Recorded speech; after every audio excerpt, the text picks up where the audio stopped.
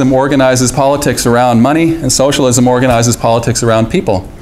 And yeah, so, you know, but if you look at 20th century examples of socialist economies like the Soviet Union, they weren't any better than us, right?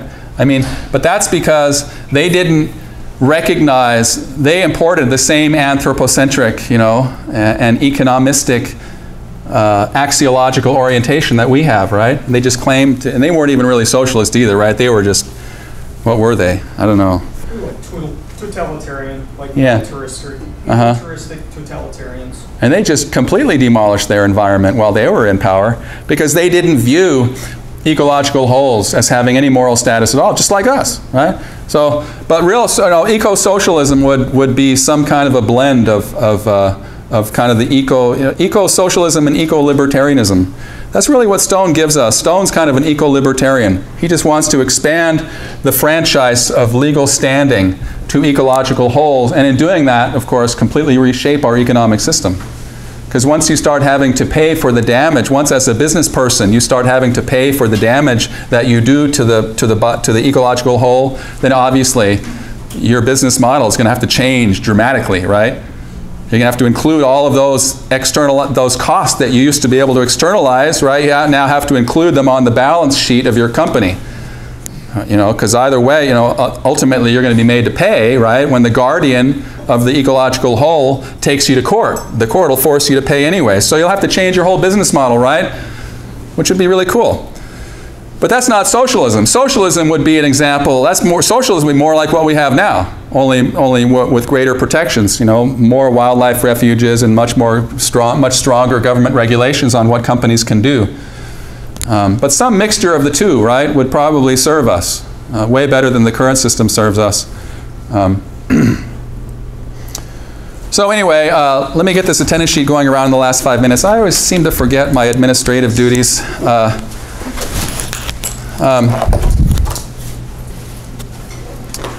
But, you know, I could ask you guys, are you comfortable if you were asked to describe the difference between Holmes Ralston's moral judgment of the extinction of passenger pigeons from Baird Collicutt's moral judgment, and of course their justifications of their moral, how do they explain the claim that extinction of passenger pigeons was morally wrong? They explain that claim in different ways, right? Maybe subtly different, but significantly different philosophically. And that's the sort of difference that I'm hoping my students can begin to describe, can begin to recognize. Yes? Did you have your hand up? No, sorry. Okay, sorry. You were just changing your hair. All right. Sometimes I think I see a hand go up and I get hopeful that it's going to be a really good question. But, so what else haven't we been through yet? Well, so it could be that Holmes Ralston is wading into some difficulty by his insistence that there are value facts in the world. Okay? Which is an insistence of the deontological ecocentrist. Okay? So, are there value facts? Should a reasonable evolutionary historian conclude, after getting a PhD in evolutionary history, right? Let's say you go on and get a PhD in evolutionary, and you know as much as there is, almost as much as there is to know about the evolution of life on planet Earth. Can you reasonably identify any kind of value fact in evolutionary phenomena? Right? Darwin says no, doesn't he? I'm pretty sure of that. Other people disagree. Other people accept. Other evolutionary historians accept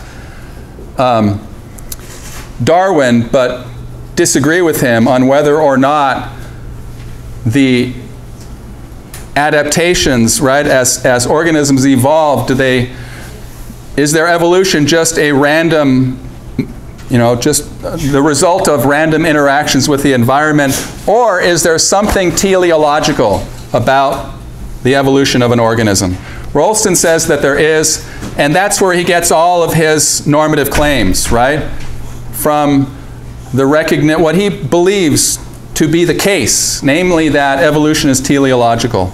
All right? So maybe he's committing the naturalistic fallacy, which you'll recall is any attempt to predicate a normative argument on an empirical claim.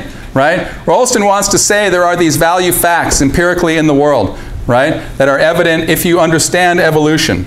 Take a long-term view, then you can understand that these value facts are being defended over, right? An organism runs a telic course through its environment.